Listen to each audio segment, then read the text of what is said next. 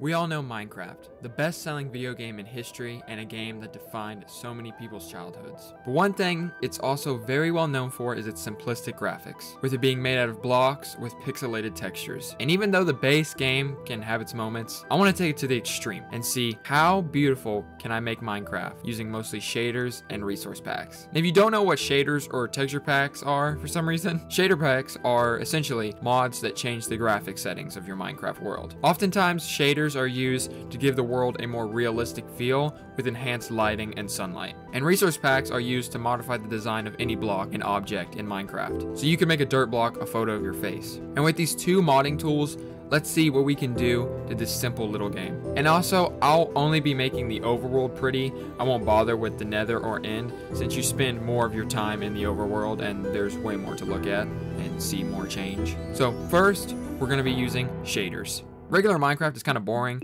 but with just the most simple shader pack, a lot can change, and there's a lot of shader packs. Changing the sunlight, the shadows, and even how water looks, which is my favorite since I think it just looks so good, and good water graphics in games is something I always like. So we can have basic shaders, which already changed a lot. There's a lot of variations to shaders, and most of them look the same, but there's this one called Kappa, and this one stands out to me. This is regular Minecraft, and this is it with the Kappa shaders.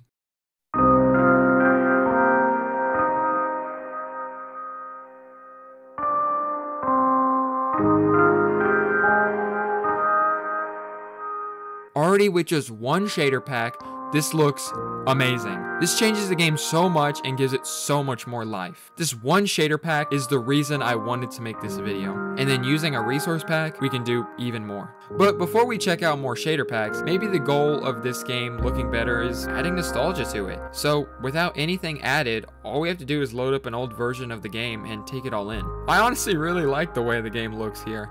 It's so bad it's good, and also just brings back a lot of memories. But as nostalgic as this is, we can do better with actually using shaders and other things. So now let's go more in depth with shader packs. So you have a lot of the same shaders, just with different lighting, water, and other things, you know, all that. There is ones that change very small things, like maybe you want your game to look like it's on the PS1, or a Game Boy, or maybe a CRT. With others like horror packs, you can mess around with to make the game feel very eerie, or even a shader that makes the game look like body cam footage. This shader is actually sick. And now we can dive into resource packs. Now there's a ton of resource packs and I'd be here all day, so I'm only going to be showing a few I've found and others which enhance the shaders. So with this body cam shader, along with the Pixel 1.21 resource pack, it adds this gritty texture to the blocks, just selling the look even more. In fact, take a look at this footage I got of me walking through a cave with both of these on.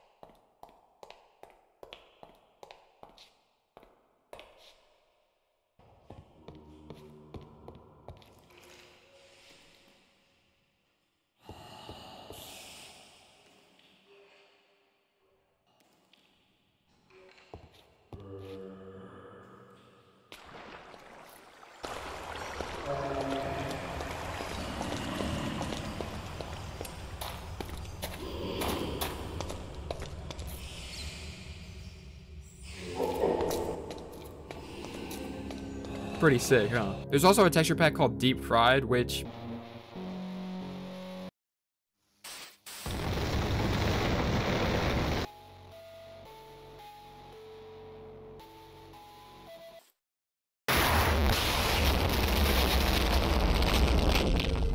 yeah, it's great.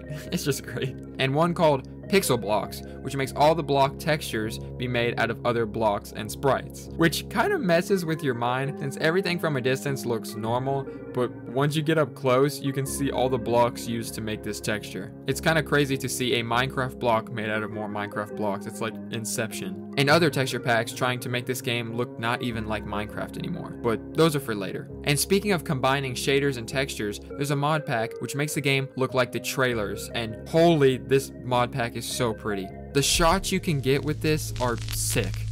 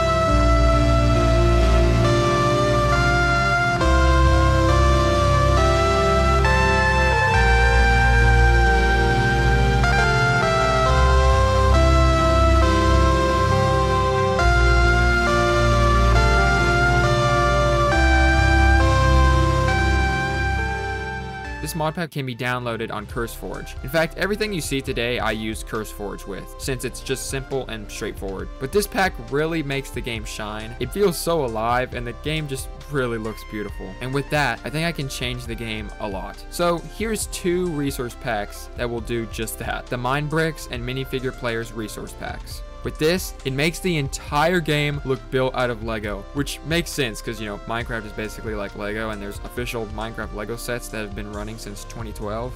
Wow. 12 years. I remember when these released. I think I might be getting old. But the whole world now looking like Lego, it's so sick. It even sounds like Lego.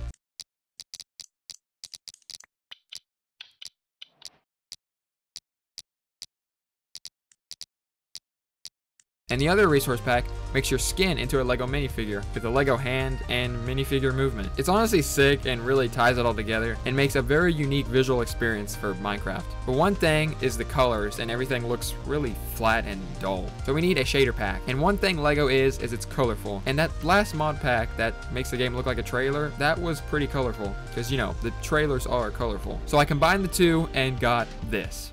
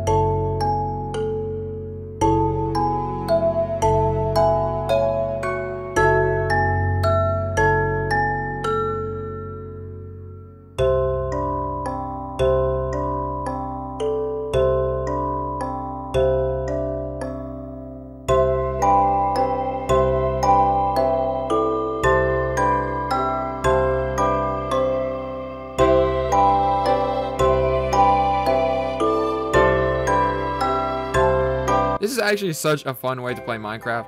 It looks sick, feels sick, and just makes the game look so unique, like it's a whole new game entirely. And there's other things we can do, but now I think it's time to make the game look as realistic as we can. Starting with these shaders. There's a lot of shaders you can add like we've seen, but my favorite for what we're doing is this shader pack called Nostalgia Shaders, and also another one called Cios Shaders. These shaders work with a lot of things, but they really work well with these resource packs I'll be using. Now there's 2 resource packs I'll be using. The first one is called Legendary RT Java Texture Packs. This is a realistic RTX texture pack that for the most part is actually free. There is paid versions with there being 4 download texture packs. The main one, which is the base pack, which works for the main blocks of Minecraft. And the resolution goes from 128 all the way to 1024, which to show how much of a big jump that is in image quality. Here is an image that is in 128 resolution and then it going to 1024. And the other versions being 256 and 512. The higher the number, the better the pack will look, but it all depends on which one your PC can run the best. For this though, I'm going to be using the 1024 version for the best results. And the other packs, which is the Foliage pack, which is all the textures for the trees and other things like that, and Nether and End World pack, which I won't be worrying about, and the Extended pack, which addresses the remaining blocks in the game. And all 3 of these packs only have 2 free versions, that being the 128 resolution and 225. The 512 and 1024 are behind a paywall, but 256 is honestly really good. And if you had all 4 of these in 1024, your computer would just struggle so bad. So with this texture pack, there's a lot here for literally free. This was all just free. The base one is the one that you can test out and test the 1024 resolution, but that at 1024 and the rest at 256 looks just fine, honestly. And if you really want the other versions, it's only $5 a month, so you could just pay, download the versions, get what you need, and then cancel the subscription. And it even comes with other packs that are pretty impressive. So we have our shaders and our texture packs, but what could help even more? One thing I really like with shaders, and like I said before, is the water.